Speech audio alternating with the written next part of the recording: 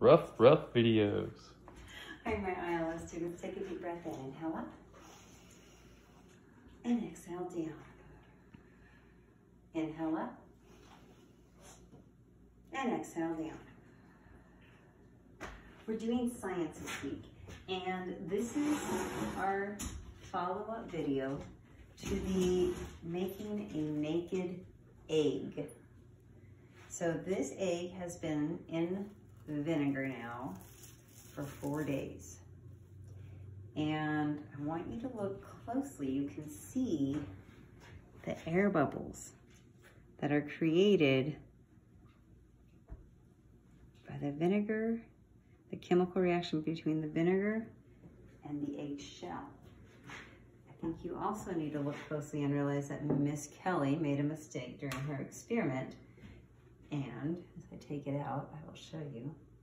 It's really cool. You can see that the egg is considerably larger than it was when I put it in. That is the osmosis process that occurs because of the water portion of our vinegar mixture. But it's really cool, but you can see where the egg was actually not submerged and the shell is still a little bit on there.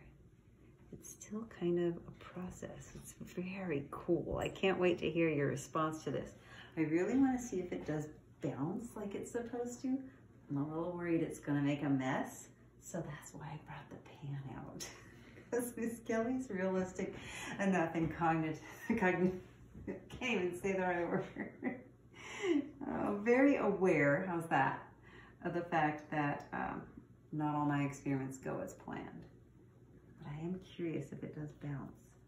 Oh my gosh, it does. I wouldn't bounce it from any distance, but if you watch it, it kind of bounces.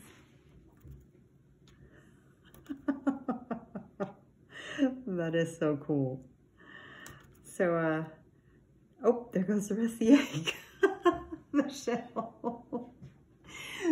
So, I don't know if I want to do the, normally you could submerge this in water and then through osmosis of trying to equalize the pressure, it would actually absorb more water, but it looks like it's already occurred.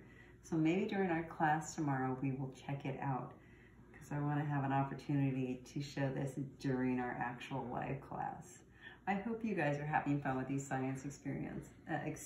Miss Kelly certainly is. I'll talk to you soon. Bye-bye. Rough videos.